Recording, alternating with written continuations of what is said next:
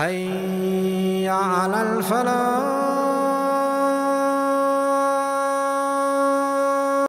Speaking about divine light, it's important for us to go back to the very beginning when the Almighty Allah subhanahu wa ta'ala decided to create man. He definitely would never have left mankind without showing him or explaining to him why he was created. So Allah subhanahu wa ta'ala decided to send messengers in order for these messengers to convey to us all as mankind why He created us. Sometimes we sit and we ponder over the creation of the Almighty, and we look into ourselves and we feel that the life we have is complete, it is full, it is unique, and it is such. Sometimes we feel that it's not so easy for me to die right here, right now, and meet my Creator. This is what sometimes the human mind or human nature makes us feel. Because a lot of the times we would think that I am healthy, I'm a person who is not suffering any disease.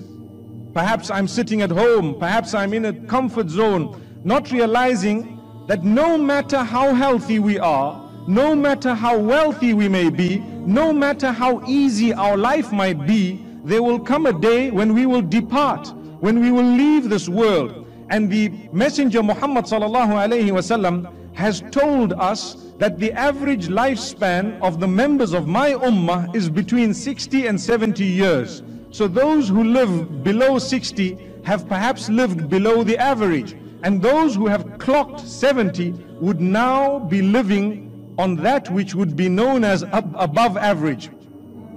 It is easier for us to prepare for the day we meet with our Maker when we become older, but the winner is he or she who can be prepared at any given time to meet their Maker, his or her Maker. May Allah subhanahu wa ta'ala grant us ease. The reason why I start in this way is because belief is very, very closely connected to the message that the Almighty has sent, and accepting it, understanding that this life is in fact temporary.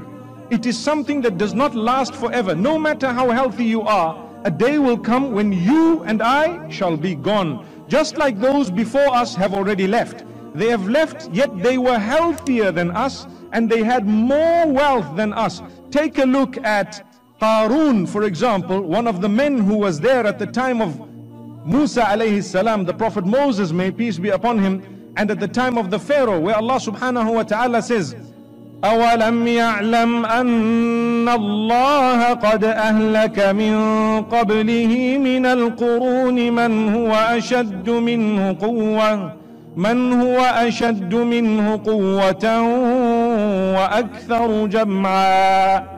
This Qarun, who was a tyrant, has he not seen that we have destroyed nations who were more powerful than him, greater in number, more in might? Or has he not seen and learnt a lesson from that? We ask the Almighty to grant us goodness. The point being made is, he was powerful, and before him were people who were mightier, who had left. A lot of us would look at this life as being that which we need to cling to, and we need to enjoy as much as we can, do as we please, not realizing that we should be enjoying, but within the parameters shown to us by the light that was sent to us from the Almighty who made us in the first place. Someone has made us. We are not here tonight coincidentally. You made an effort to come here. Someone brought you here, or you drove yourself here. You made an effort to be here. MashaAllah, you've come up with some warm clothing as well, seeing that it's quite cold this evening, alhamdulillah. But would you suddenly have a jacket on you without you having made any effort? You know, you just feel cold, and next thing you have a beautiful jacket and it's on you. That doesn't happen. Similarly, we are not coincidentally here in this world. We did not just come up for no reason and we will then just die without anything to come. Rather, we were put here by a Maker, and that's what we believe. And this Maker, we are answerable and responsible to him. And it would be wrong for the Maker to have brought us into this world without having given us direction. So he sent for us the guiding light. From the very beginning, the light came through the Prophet Adam alayhi salatu wasalam, or we may call him the forefather. Our father, who we say is the greatest grandfather that we would know, Adam, may peace be upon him. The light came, the instruction came. He was told, he was taught. He taught his children, and his children taught theirs, and so on. And every so often, the Almighty sent messengers. With them, He sent the light. What was this light? A set of instructions. Why have I made you? What is this life all about? And this is why, if you take a look at those who have forgotten that they are going to return to a Maker, and they do as they please in this world, many a time you would find that they do not enjoy the life. No matter what they have, they are still not happy. They want more. And this is why the Messenger, peace be upon him, has told us that the son of Adam is such that if you were to give him a valley full of gold, he would want another one.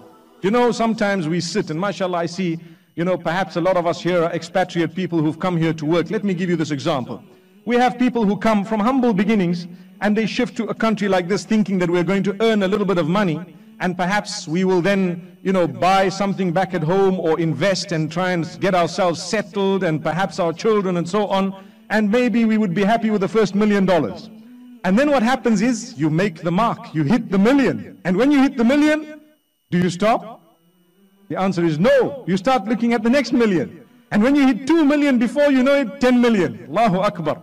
And before you know it, you want more, because now you own half the buildings in your little city, and the next thing you want to be a big boss. So it doesn't stop. This is explained by Muhammad sallallahu alayhi wasallam. The son of Adam, if you were to give him a valley full of gold, he'd want another one. A second one, he'd want a third one. May Allah subhanahu wa ta'ala grant us goodness.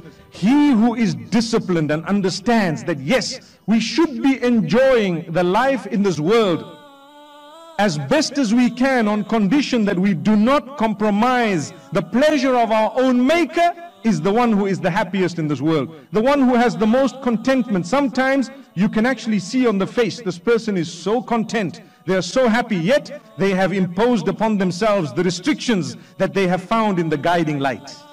So now if we were to look at the Quran, for example, and although we do accept the Bible and the Old Testament and so on in its original form, we do believe that there are a few discrepancies, and it has been changed over time. As you know, so many versions and so on. So we will be citing the Quran because without doubt there is no change in it. And this is a challenge that has been made from the very beginning and repeated today, where there is no difference in the Quran that we would read and that which was read 1400 odd years ago. May Allah subhanahu wa ta'ala grant us the ease of understanding this guidance and the light and the revelation. So Allah says, وَمَا خَلَقْتُ الْجِنَّ وَالْإِنسَ إِلَّا لِيَعْبُدُونَ. I have not created mankind or jinnkind except for a purpose. What is that purpose mentioned in this particular verse? Except for them to engage in ibadah. Ibadah meaning to obey the instructions that have been laid down in the divine light, and abstain from the prohibitions, to worship the Almighty. Thank you so much for listening to this short message. I pray that